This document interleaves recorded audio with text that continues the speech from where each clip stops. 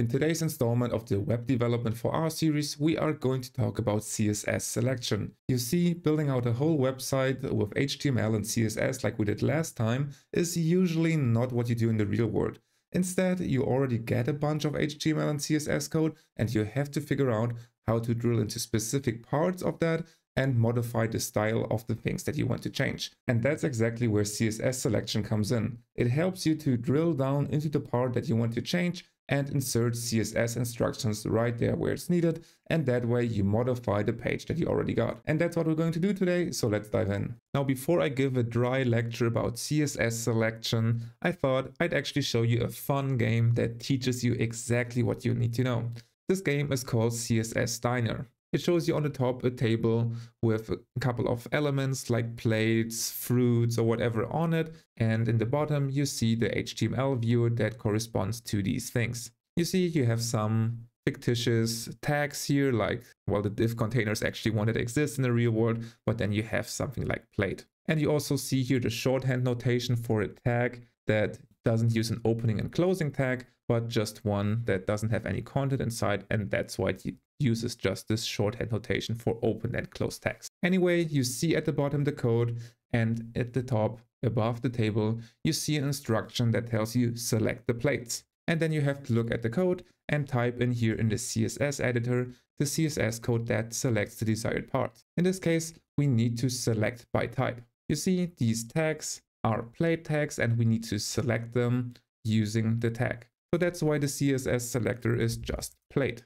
And if you press enter, then you actually select the right one and the next level shows up. I'm not actually going to play this whole game with you, but I'm going to show you a couple of levels to teach you all of the things that you need. And then we can go into R, and then I give you an example where you can use the techniques that you learn in this game. So here it tells us that we need to select the bento boxes. Again, we see here there are bento tags and plate tags, and here we want to grab the bento boxes. So we put in bento. Cool, that was easy. It was basically the same thing. Now we want to select the fancy plate. Let's have a look at the code and we see here, there are two plates and one of them is fancy. And by fancy, it means it has the ID which is set to fancy. By the way, I'm giving you the explanations here of what the CSS selection code means. But if you play this on your own, on the right hand side, you actually get a description of what you need to put in there. But in any case, back to the game, we want to grab all plates that have ID fancy. So that's why we use plate, and then we use the ID symbol, which is the hashtag,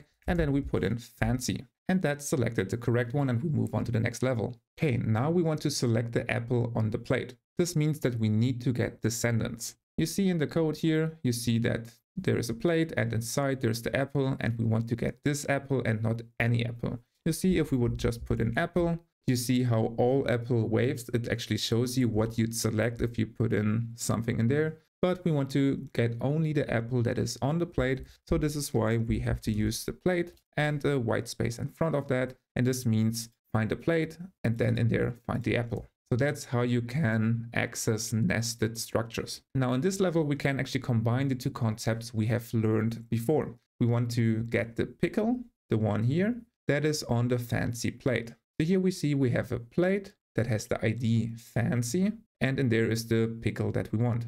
We don't want the pickle that is on the regular plate, but the pickle that is on the fancy plate. So here we first have to select the correct plate, namely the plate with the ID, that's why we use the hashtag, with the ID fancy, and then we use a white space and we put in pickle, and that did the right thing. All right, next we want to select small apples. We look at the code and we see here that there are different apples, okay, but only the small ones have the class small. So this means just like with the ID, we have to use the tag that we want, in this case the apple, and instead of the symbol for ID, we use the symbol for class, which is a dot, and then we use the class name, which in this case is small.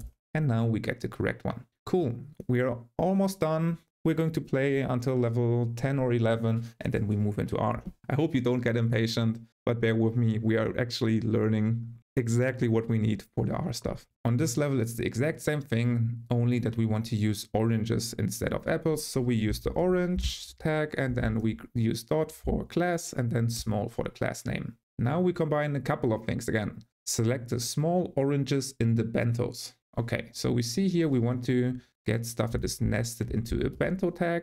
And in there, we want to get the orange that is of class small. Nice, that worked. Now let's figure out the next one. There we are supposed to select all plates and bentos. Now with CSS, you can just list the things that you want to grab. We want to have plates and we want to have bento. But since we already know this one would look for descendants, we actually have to put something in between. And this means we have to use a comma here. And with that, we grab everything that we have put into that list. Finally, let us use the universal selector, which selects everything, and that is the star. So let's use that. And with that, we have grabbed everything. Nice. So it's actually a bit of fun to play this game, but we have learned everything we needed. So if we want to get to the levels further down the line, you have to play this game yourself. I strongly recommend this because you learn a lot of tricks that you can use in the real world. But for now, let's apply what we've learned so far in R. In my quarto file, I've already put in a code chunk that loads the tidyverse and the GT package so that we can create a small table using the Townie dataset. From the GT package, we grab 2 columns, 5 rows, and then we send that to GT to get a table that looks like the one we see here on the right. Now there are ways built into GT to select specific cells of the table and then style them any way you want. But not every functionality that CSS can do is actually implemented in the GT interface. And just in case you haven't realized this, GT is actually nothing but HTML and CSS. If you open this on your web browser, you can actually inspect this and you see that this is just a table with a whole bunch of weird tags that you may know or may not know, it doesn't matter.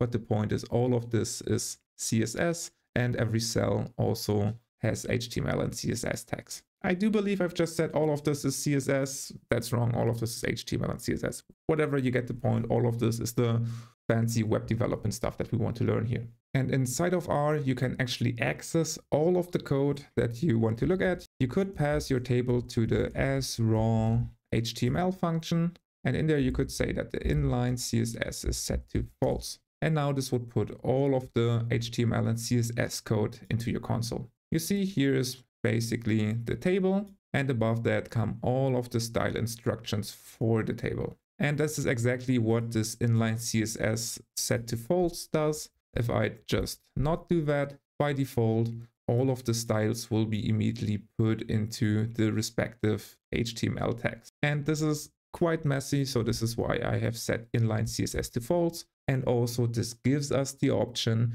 to modify the style instructions that we see here. Oh, and this reminds me, don't forget to hit that like button if you enjoyed this video, because this helps me to create better and more videos, because I will feel good about myself. And you know that this is the key to productivity, feeling good about yourself. In any case, thank you for hitting the like button, and now let's get back to the video. So now let's actually add some CSS code to our GT table.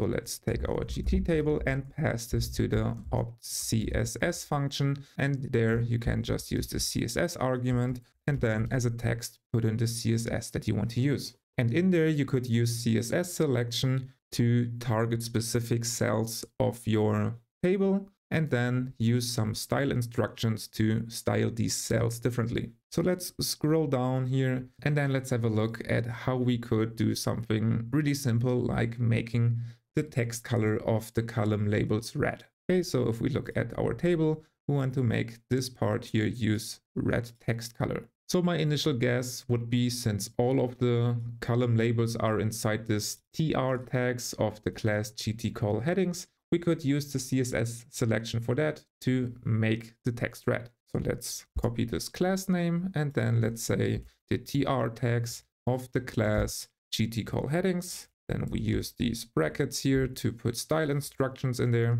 And here we could say, okay, color is supposed to be red. Let's try this. And this sadly didn't work. Now, if you paid attention just a couple of seconds ago, you might have realized that all of the instructions that you've seen here, they are prefixed by the ID test table. And that's exactly the ID of the table that we've specified here. And this means that if we want to override any of those instructions here, like the one for the GT call headings, maybe we can find them up here somewhere. I have to scroll a bit, but I do think I can find a GT group heading. GT call heading there. So if we want to override any of these instructions here, we also have to use the ID label. So okay, let's copy this part here and say in anything that has the ID test table, find the TR tags of the class GT call headings. You see, that's exactly what we just learned in the game. You chain things by putting everything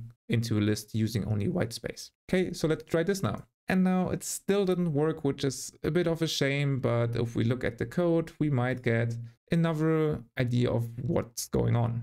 You see, all of our column names are nested inside of these th tags of a specific class. So maybe these specific tags of that specific class also have some style instructions that we have to override. But at this point, it's really annoying to have like a guessing game. And that's exactly where our powerful helper friend, the web inspector, comes into play. You see, just like we've learned in a couple of videos before, you just open up this thing, you can make this larger, and then you inspect this thing. And now if you inspect what we have inside of the column, then you will get redirected to the correct part inside of the code. And there you see that the most specific CSS instruction that determines the color is at the top here. That's where the color is set. So if we set this to red, we can see how our labels inside of the column become red. So this is definitely the CSS selection that we need to change. So let's just copy this into our function and then use that. And just in case you haven't noticed, the difference here is really subtle. We don't actually have to specify the TR tags here, and also the class name that we have to use in the end that we have seen in our web inspector isn't call headings, but call heading, like in singular. So we put this part in here, and now we get nice red color. Once again, this kind of functionality is integrated into GT. You don't actually have to use HTML and CSS. You could just use the inbuilt R functions from GT to do that. But this part here gives you the flexibility to use stuff from CSS that isn't implemented inside of GT. For example, you could use a linear gradient as a background. Let's just do a linear gradient of 45-degree angle between the colors red and blue. It will be really ugly. I can tell you that already, but the point isn't that it's beautiful. The point is that you can do it. And if you execute this, you get a, well, I would lie if I'd say it's a nice linear gradient, but you get a linear gradient. And you could choose colors so that this looks nice, and you could make it so that the gradient doesn't repeat with every cell, but it's one common gradient for the whole thing. But that's a different story. The point remains you can do all of the things that CSS gives you, which is usually more than what GT can give you. Okay, but still, let's remove this part here and let's just do one more example of CSS selection, something we haven't learned in the levels we have played. So this is a kind of motivation for you to play the remaining levels from the CSS diner so that you can do the more complex stuff too. So what we could do is to first use the ID test table again, and then we could modify something inside of the body of the table. So let's use the tBody tags of the class GT table body. These are the things that I got from here, from the code. You see that there's the tBody tag, and that's class GT table body. And in there you can see that you get multiple rows indicated by TR tags. And inside of these TR tags are TD tags. This one is the first one, and this one is the second one. And these correspond exactly to the two columns that we have inside of our table. So the TR tag is really the rows, and the TD tag is the columns. So what if we wanted to style the cell in the third row of the second column differently? Well, then we could use the CSS selection, which targets the TR tag and uses the nth child thingy. I don't know what the actual CSS term is. I don't think it is. I think it's an attribute or an add-on or whatever. In any case, you just use this nth child thing and say you want the third child. So this will immediately give you the third child TR, the third TR child of the tBody that you've selected. So you immediately in that tag. And then by the same logic, you want to get the second TD child. And now you can specify some instructions like color, font weight, and background. And that way you have specified the style for this specific cell of the table. Cool, so I hope this was a motivation for you to try out the different levels from the CSS diner. And also I hope this shows you how useful it can be to use CSS selection. And when we get to the R package Shiny to create web apps, this will be really powerful because Shiny gives you already so much code. And if you want to style something, you will really have to drill down into the existing code and use CSS selections to modify different parts. But that's a story for some other time. If you enjoyed this video, don't forget to hit that like button, and you may also enjoy the other videos from our Web Development for R playlist, or you might enjoy this playlist here where I show you how to make complex charts with ggplot. So thank you for watching, and I will see you next time.